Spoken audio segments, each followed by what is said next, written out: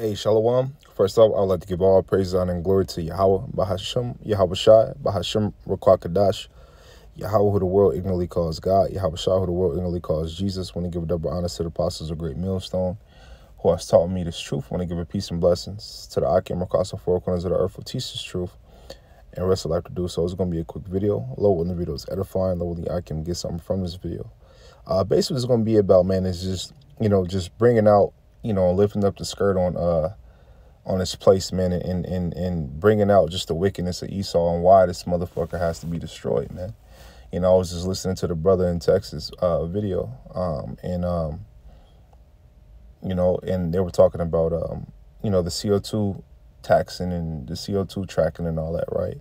And, I was sitting and I was thinking about just, all kind of scriptures came up in my head, but really Obadiah was really the one, because it goes into the destruction of Esau and how Esau is going to be, how that race is going to be,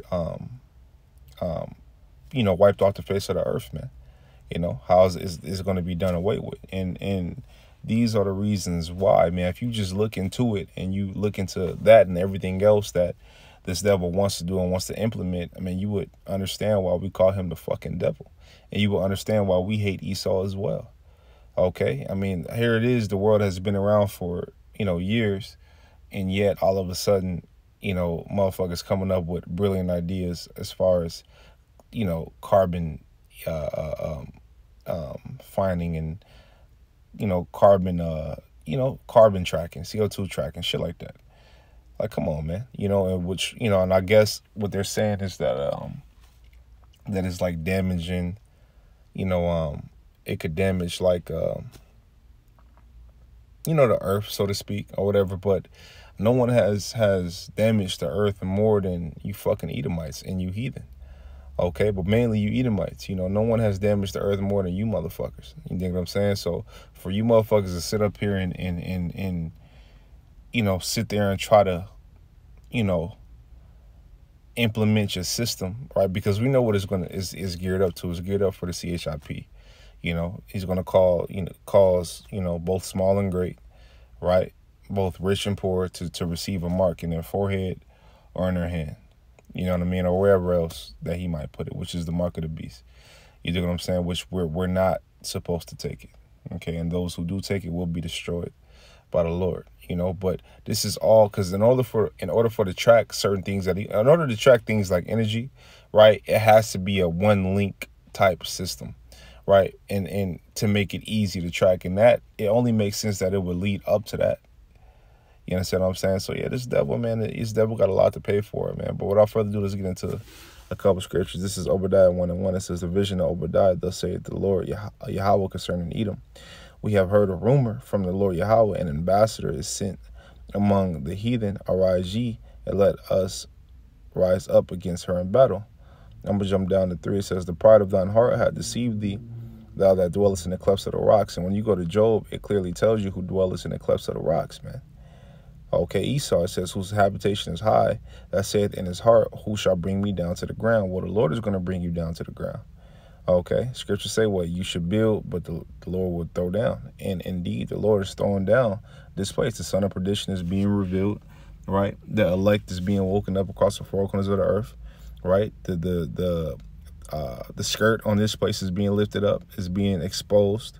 It says, though thou exalt thyself as the eagle, right? Which after so-called white man had a logo, it would indeed be the eagle. It says, and though thou set thy nest among the stars, thence will I bring thee down, saith the Lord Yahweh.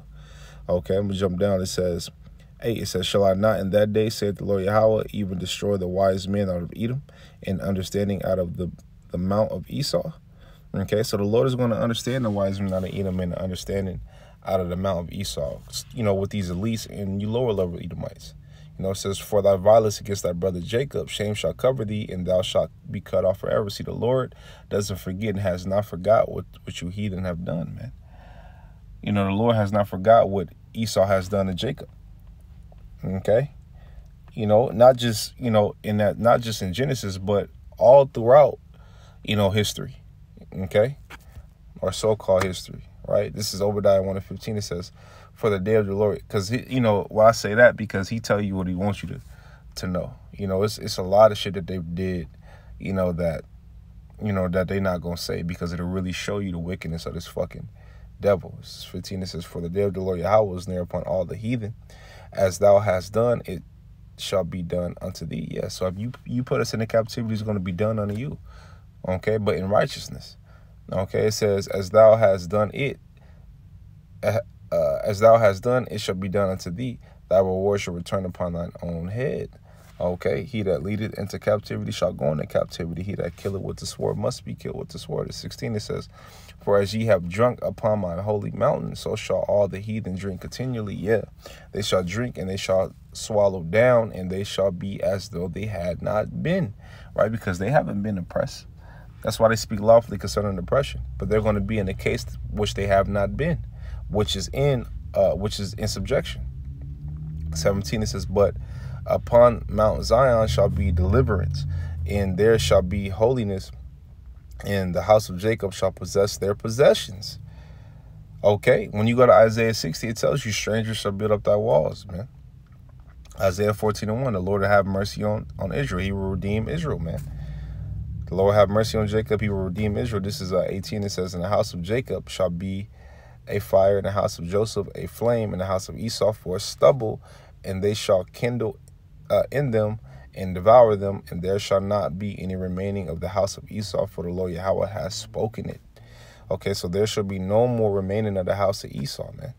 Okay, 21 it says, and the Savior, and that means that extinction for you, for the nation of Esau is going to be wiped. You motherfuckers are going to be wiped out. And if you look at everything that you're doing, right, you couldn't blame you could blame us, but you can't blame us, right? You could try to blame us, but you can't blame us, right? Because look, you got the world in a shambles, okay? You got the world fucked up, okay, with your agenda. And not just with your agenda, but with your philosophies, with the way you live, the things you promote. You got the world fucked up. The people mind is fucked up. Everything is fucked up. Food is fucked up. You motherfuckers are the devil, man. 21, it says, and Savior shall come up on Mount Zion to judge the Mount of Esau, and the kingdom shall be the Lord Yahweh's. Okay? Yeah. So let me grab this really quick.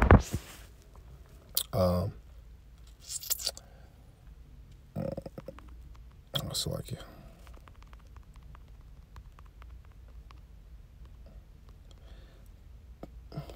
Where is it at?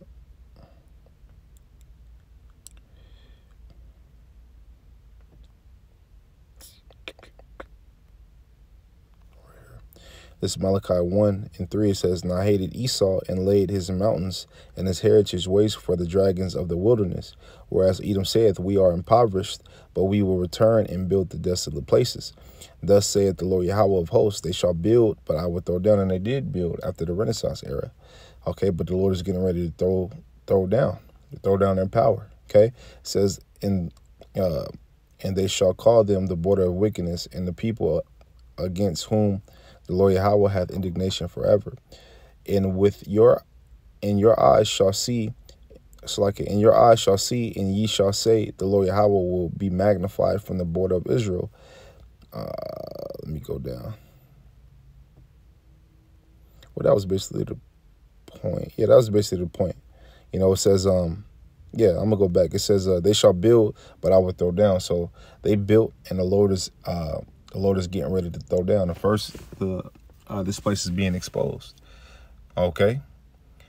For its wickedness, it says, and they shall call them the border of wickedness, and the people against whom the Lord Yahweh hath indignation forever. Okay. So you motherfuckers are going to fall. Indeed, you're going to fall, man.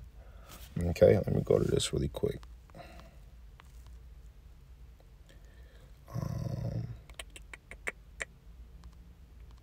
Right here. This is Psalms 52. And Doeg was a Edomite. But I'm gonna get to what David said to him. It says, King David, what King David said to him, Psalms 52 and